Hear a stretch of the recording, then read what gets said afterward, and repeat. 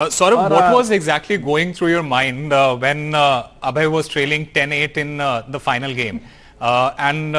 Because there was a lot of everyone was silent, everyone was really relaxed on the bench, but I don't think that was the case with the rest of India, because their hearts were beating really fast, and for Abhay to go from 10-8 down to win it ultimately, what was going through your mind and within the team at that particular moment?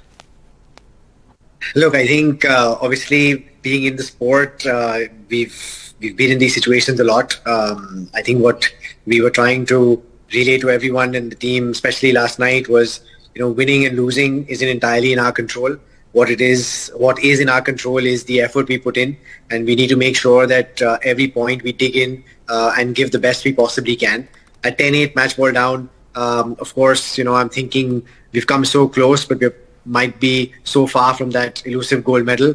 But I think I was very proud of the fact that every single member of the team put in the best effort that we possibly could, and we controlled that controllable.